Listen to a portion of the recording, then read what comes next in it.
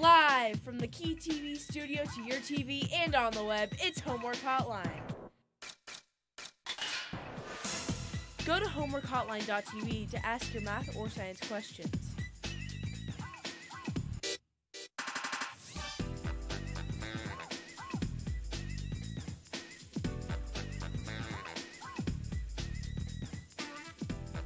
Welcome to Homework Hotline. My name is Amy Taylor and I teach 8th grade math at Sunny Brae Middle School in Arcata.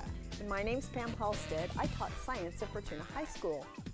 Yay, welcome to the show. It's spring season, still started just during this week, and we're back and we're so excited. And yes, we'd love to answer your science and math questions. Just a little thing that's a little different. You can still watch us on Key TV, and you can still watch us on YouTube. You go to homeworkhotline.tv. It's just when you get there, instead of chatting or calling, you're going to email, and it's right on there at homeworkhotline.tv. You'll see the email. You can email us, and then watch us on YouTube, watch us on TV on Key TV, and then email us, and we'll answer your questions via email. It'll pop up, and we can see that. So then we can answer your math and science questions. Yes, very which we'd love cool. to do. We would, definitely. Please do call. Or I'm sorry, email. Call or email. Don't call at all. Look, what I just said was wrong. Okay, this is an example of things we're learning. Okay, thank you, Amy, for saying the right thing.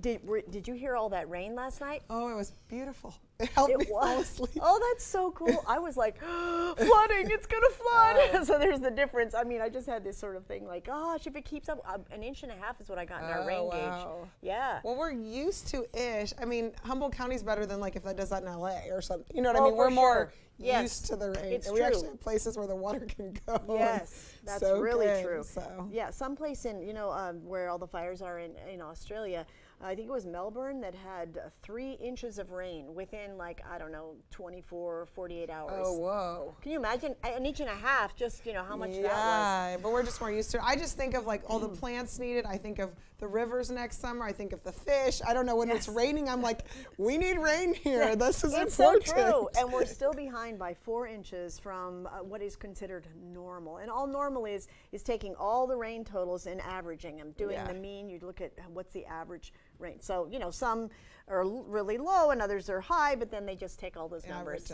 Average out. So anyway, our average here is 40 inches. So remember that one show we had where we did and Del Norte is 10 more inches than us, which is crazy. Just because of the north. I'm sure Oregon and Washington are more too. Oh, yes. Yes, for sure. Oh, I tell you, I'm wearing my Mathlete shirt for Math Counts. It's an 8th grade math competition nationwide.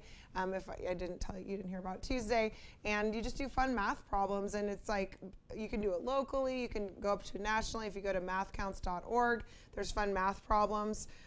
We just finished our tournament at my school. 4 kids make the team. I had 4 kids tie for 4th. I've never had that, so I didn't have that spot.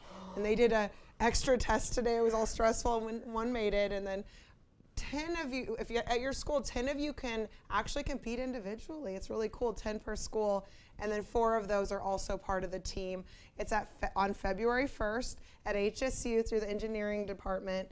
But if you go to mathcounts.org, you definitely can see what's going on and ask your teacher. And if you're one kid, you get to compete, because everyone competes individually. So tell your teacher, I guess even your parent or guardian, because they could help sign you up to the school, and then come hang out with all us math people on February 1st. It should be super very fun. 17 kids are coming from Sunny Brae. I have kids who barely get any right, and they just have fun. Some get more right, but it's not about that. It's just about enjoying being together and talking about math and what we call being nerds together, and it's just super fun. And you don't have to get any right. It's just the experience. And anyway, so I've had a super fun week. A little nervous for the kids, but they're all happy, and that's great. We'll be practicing through February 1st. Very cool. Anyway. Sounds great. Sounds like a lot of super fun. fun. Gosh, they should have something like that for science. I don't know. Well, I know in the high school level they have more stuff.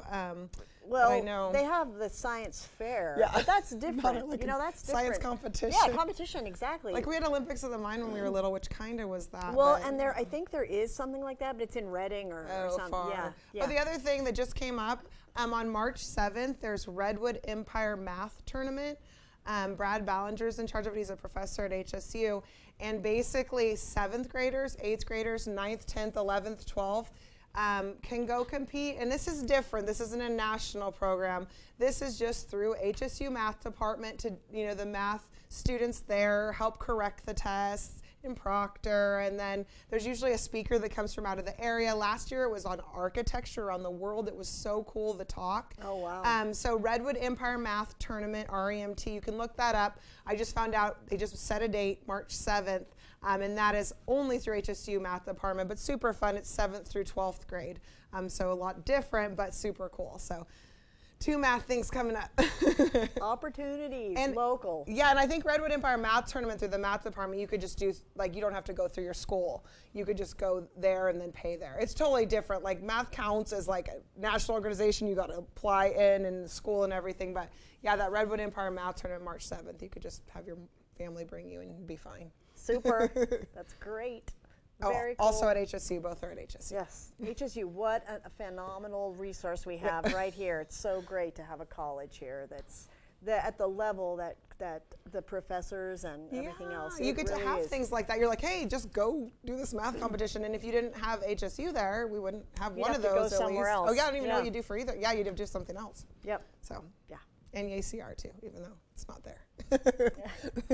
Cool. Anyway, call us with your science and math questions. Please do. Call us or. Oh, sorry. No. Oh, my God. Sorry, we're going to make this mistake more than once, but we can each correct each other, which is really cool. Email us. Teamwork. Email. Email us. Only. Email us. Go to that thing, homeworkhotline.tv. There you go, and it will tell you what to do.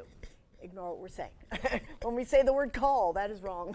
Call, if call, I'm glad then we email. both did it. And program, if call, then email. Yes. Okay. Good. All right. So our topic on Tuesday, as you recall, was king tides. Yes. And I read the definition for tide is the ability of one object to distort the shape of another object. So it's like distorting the shape of where we're going to find out what causes tide. So yeah. The Earth as the shape of a sphere that it is, well, it's actually not. It's kind of fatter in the center. It's an oblate spheroid. Oh. That is the shape of the planet. But when the moon's gravity like an acts ellipsoid? On it, yeah, I think so. Could you draw one? An ellipsoid. Back in the day. Here, wait, you got to do this. Oh yeah. There you go. Oh Okay. my gosh, this is like calculus. Whoa. Oh yeah, this is this fun part. Oh. And you pick the width. Sweet. And oh then my we got to gosh, get I rid of didn't that. see Yeah, I Okay. learned that last time. Okay. Just go ahead. Okay, we're just going to do this. Oblate spheroid. X. Okay, cool. Oh, is that helping you to draw it? Yeah, well, it's XYZ axis. Okay. So we're going to go like, and then I'm probably going to go, make it wide, right? Oh, man. Oh, whoa. I'm doing more of a sphere, I'm thinking, but ellipsoid is going to be. I thought you wanted that, so maybe we could bring it over here. Oh, no, dang. Oh, look. Yeah, move it. There you go. Okay. You got to use the Yeah, I don't stylus. know. I don't want to make it as wide. It should be kind of like, so that's the there. I don't know. It's a wider around the middle than it is. Yeah. Yeah. But yeah, I don't know. Yeah, I'm going to mix it up. The monitor. Hey, look at that. Oblate spheroid. There, Okay. look at that. Okay, so we have a picture. All right, cool. Sorry. That's all right. I'm used to making spheres, so I do the same amount each, and I'm like, that might So not. this is caused from the rotation of the Earth, and we're going around pretty fast. But ellipsoids are because they're basically, it's not going to be a sphere. Oh, you said it is a sphere. Well, it's a sphere, but it's a fat in the So that's why I feel like it's ellipsoid. It is ellipsoid. Ellipsoid is just a three-dimensional ellipse, Yes. which is like an oval, Yes. but three-dimensional. That is good. Yes. Only not super ellipse. You know what I'm saying? It's a lot. So it just bulges at the center. The center of rotation, where it's not the center of rotation. Is it kind of like that's the center of sphere rotation. and then bulgy and Yes, then sphere that's again? it. Oh, that's Yes. not even. Sphere, bulgy sphere. That's why they call it an oblate spheroid, I guess. So anyway, along with that now, we're going to go to the first slide, the first slide for today, and that slide is more facts, Amy, and so here we go. Okay. We're now going to quiz Amy, and look at this, it's the entrance to Humboldt Bay. Okay. So we've got the ocean on the bottom of the screen and Yes. the bay on the top. All right, so what is the average depth of the bay? What do you think? I think you're going to get it right somehow. Look at those. Average all depth 11. of a Average bay. depth. So we're taking all the depths. Would it have to be 11 feet? Yeah, it is. Because if you're going to go miles, you got to get way out in the ocean. And I think the other thing is you're doing it a certain time you're not doing it during low tide. Because, Yes. low tide. You're like, it's 1 Where's foot. the water? Yeah, the water's not there so much. I mean, it has to, well, anyway. Average depth would be 11 feet. Yes, and then the maximum depth of the bay. That should be 40 feet. Yep. Because you can't, we're just not in the ocean, as you say. 40 miles, way too far. And inches doesn't make sense either. And that's the maximum depth. Okay, so yes, but the maximum depth of the ocean is crazy deep. I mean, yes. the out in the ocean. It is crazy deep. Because you have extra different animals that live way down there. So to be honest about Humboldt Bay, it really is a lagoon. And what a lagoon is it's an area where there's water, but it's an area that is a lot smaller than a normal bay, even though we call it a bay because that's our legitimate bay. But it's a lagoon because it's a place that receives water from freshwater sources and then is a certain depth, and it's just going to keep on getting less and less deep because sediment comes. We're going to talk about that next. So let's look at the next slide. The next slide is a picture here of, now there is a video on the right, but I don't know if we can play it, so let me just explain it. That's the entire bay. You can see the picture there, okay. And so what this is explaining is all those, remember those creeks? We had Jacoby. Can we name the rest of them? Salmon, elk. And do we do Jacoby, elk, salmon. Jacoby, elk. And, oh man, okay, well anyway, I can think of them when I go look at it. Did we do the Arcata when we did? Freshwater, yeah, okay. That's between Eureka Arcade. Yes. Okay, so all of these are dumping into, now at the top of all of those is the top of their watershed where they're running the fastest. They go through the soil and the rocks and they break them down. Yes. And as they break them down, the water moves them. And as it moves down towards the bay, it starts then slowing down because at the beginning it's steep and then it gets less slopey. Okay, and as it slows down, that was what this video would show. But as it slows down, it drops whatever sediment it's carrying. Oh, that it was all moving those fast sediment, with. everybody, is rock, pieces of rock and pieces of soil. So that gets dumped into the bay. And then if that gets in there, then the water's less deep because there's more stuff on the bottom. That is right. So that's what happens to the bay, just naturally. That's just a natural occurrence. Animals live in the sediment, though, sometimes, or organisms, I guess. Absolutely, because think of all the shorebirds that are sticking their beaks down into for all the worms and the crustaceans and the mollusks. Yeah, definitely. So now if we go to the next slide, I think we're going to have, all right, so this is how we make the bay deeper because we couldn't have the ships come in without dredging. So we have to. So why do we have to? Because we have stuff going in and out, especially forest products like chips, and we used to have paper when we had the mill, or not pulp, not paper. But so all these places, Fairhaven Business Park, the Chief Export Dock, all those places are places where a ship needs to come in and then pick up the load and then come back out. And there's no way it could do that without that. Over on the left side is a dredge. And so what the dredge does is it scoops up the sediment and then it puts it, see behind it, it looks like there's a little lump behind it kind of. That lump is the sediment and it's going to take it away. And they dump that sediment out. They used to do it into the ocean and now they have a different place that they dump it. But they get it out of the bay. Yeah, it's called bay spoils, basically, which is just the stuff that came from all those creeks and then filled the bay. Yeah. Yeah. Okay, so if we go to the next slide,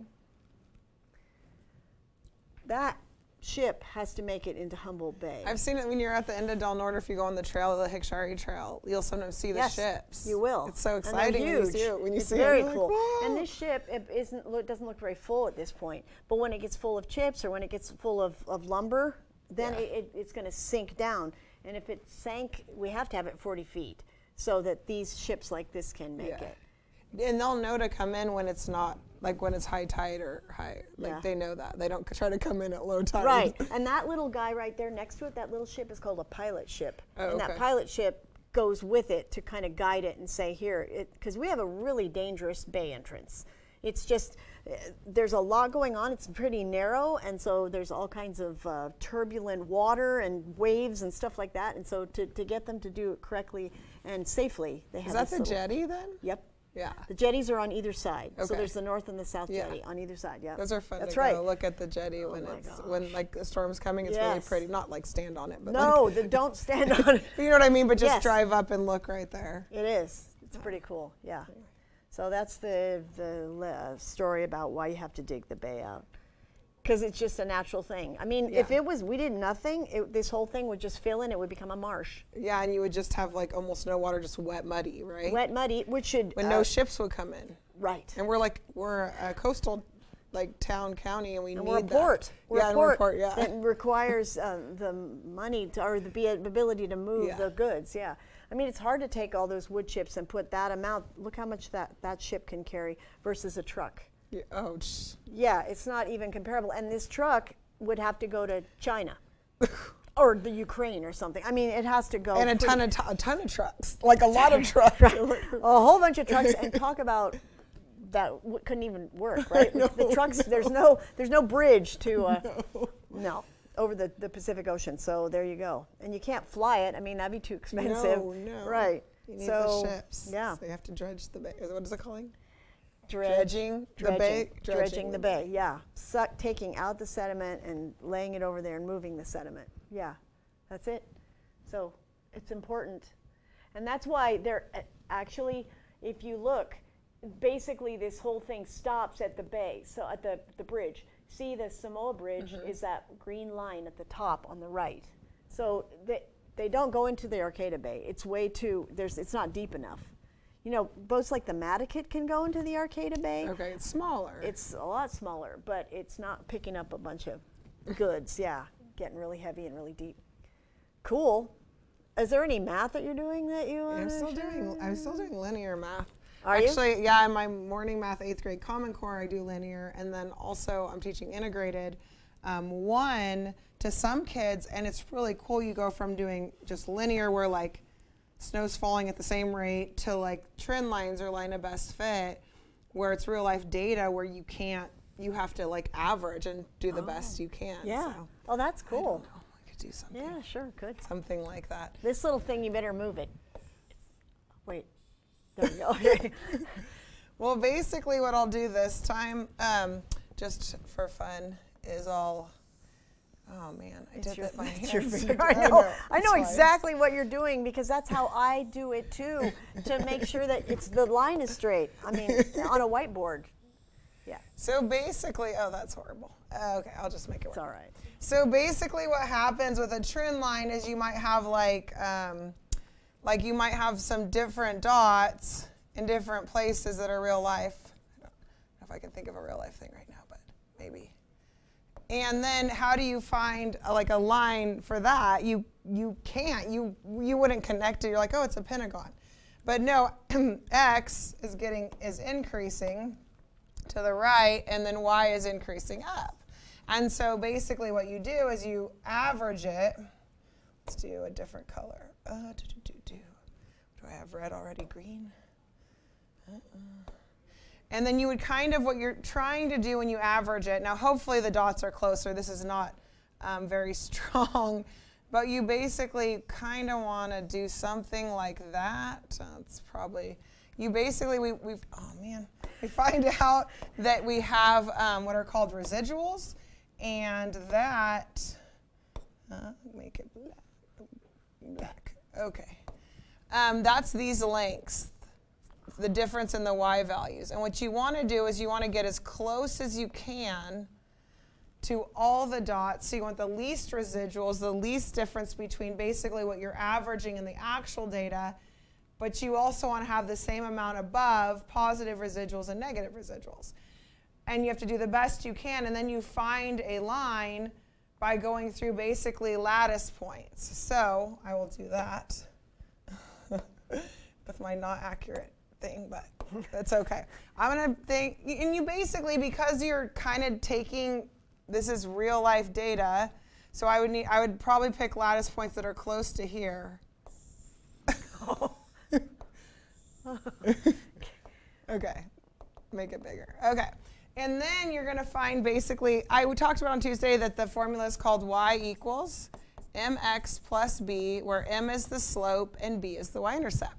So to figure out that trend line, the average of that data, then what I'm going to do is I'm going to take my 2 points, which are 0, 0. Lattice points are basically where it crosses on the corner. It's more accurate if you have a regular pencil.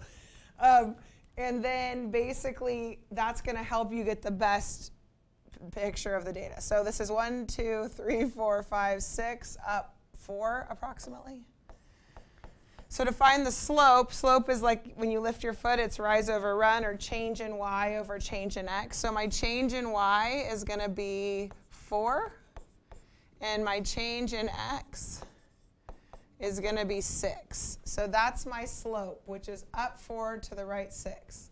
So my m, which is my slope, is change in y over change in x, which is 4 over 6, which simplifies dividing by 2 on the top and the bottom to 2/3.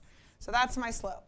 So then, once you have that, 2/3 x, you say plus b, and then you can plug in what the easiest point is, lattice point, and then, which I'm going to pick 0, 0, because that's easier. So 0 equals 0 plus b. So it goes through the origin, which we already know. But sometimes it doesn't. So if my b is 0, my equation is y equals 2/3 x. And then you can take a situation like, which one were we doing? Like, we were doing independent x was like inches of cardboard, and then dependently it was grams of cereal. And so I don't know that that would apply to that, but it's just one scenario of what things we did to look at like trend lines, because it varies. Some of those boxes of cereal could be, you know, they could dump more cereal, less cereal. It's just kind of like an average. And then you can basically find the average, and then you can say, well, you know, if I want to plug in something in the future, say like 7, I can use this formula to see what the y value would be. And it's an average, and we're going to learn to put it in our calculators because calculators are more accurate, but it's kind of fun as humans trying to get close without having calculators to kind of understand it better. So anyway, that's cool, Amy. A little bit. It can help you to predict things too, right? Yes. So like in science, when you do something like this, then you can say, well, if we change the temperature, whatever, then what would we expect on y or to be? x. Yes. And you might, and then what we did today, which was really cool, is you're only as accurate as like your least accurate data. So you pick your biggest residual. Actually, I can go back to this. So my biggest residual is here, and then what you can do is you basically go, you draw like a parallel line, you take that length down here. Whoops, okay, gosh, oh my goodness. Sorry, it's just so, I'm so accurate in my regular teaching life, and it's so hard. But it's okay. Okay, anyway, it's basically the same length here.